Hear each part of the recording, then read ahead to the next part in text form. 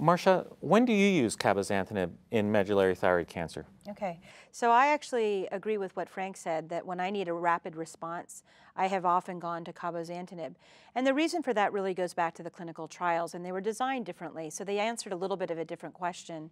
The Zeta trial actually did not require progressing patients. So the baseline of progression-free survival of 19 months says that, it clearly was active, and we know that included people who had indolent disease because the placebo arm went out that far. So I didn't have quite as much data on the people who progress quickly. The people who progress quickly are the ones that have a progression-free survival more in the range of 4 months. And that really matched the eligibility criteria of the exam trial. And so I have a little bit more confidence, although I think very good analysis was done on the Zeta trial to say that it's active in both. But because of that, I sometimes have leaned a little bit more towards cabozantinib in the aggressive patient.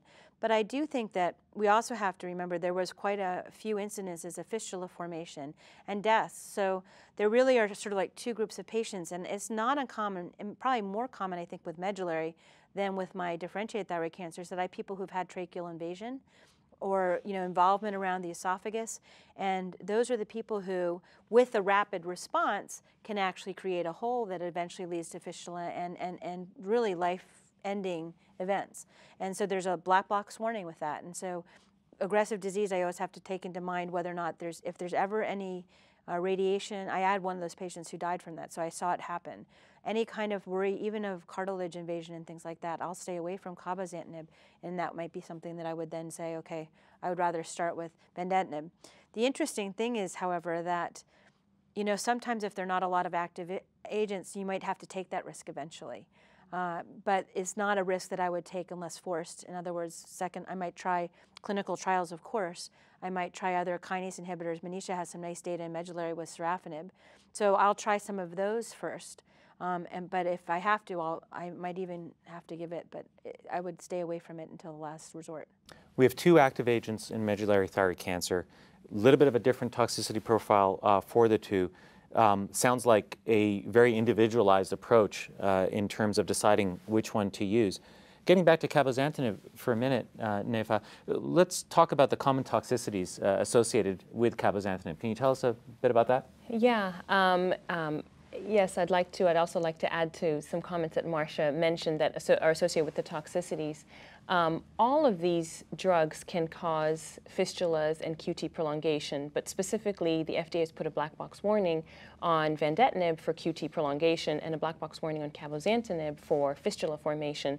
So very important to keep patient individualizing therapy and keeping the patients in mind, looking at EKGs, looking at associated the individual patient's tumor and having a multidisciplinary meeting. So when we talk about the toxicity specifically of fistula formation in cabozantinib, involving the surgeon early on and even prior to the surgeon potentially thinking about radiation therapy and saying, okay, this is a patient who we know is going to get into trouble, who's most likely going to need some sort of systemic therapy. Is this somebody you really want to give, radiation to because I'm worried about fistula if they're going to recur, or and having that discussion early on with the surgeon, endocrinologist, and medical oncologist.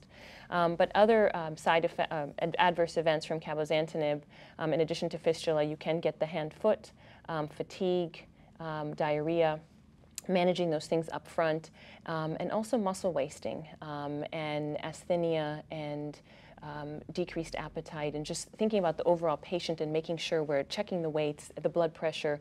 So some similar toxicities to some of the other anti-VEGF therapies, and perhaps it may have some stronger VEGF inhibition. So some of those toxicities do occur in higher grades and higher percentages.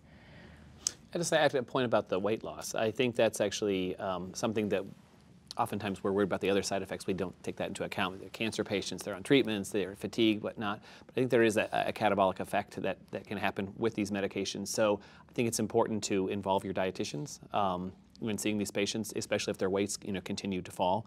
I know we have implemented a program at our own center that has made a huge difference when they have regular follow-up with people who are actually following their weights, their body mass index, and protein intake, et cetera.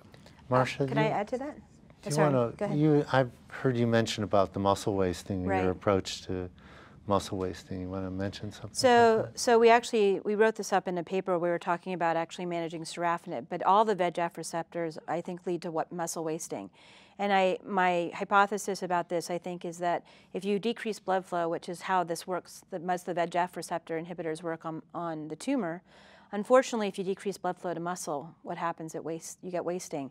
And so what we do at our program is before, even during that surveillance period when they're not going to ever get therapy, I actually get them to the gym. I have 80-year-olds going to the gym, and I tell them I want them to lift weights and look like Michelle Obama. And so toning isn't what we're talking about here. I actually want them to bulk up.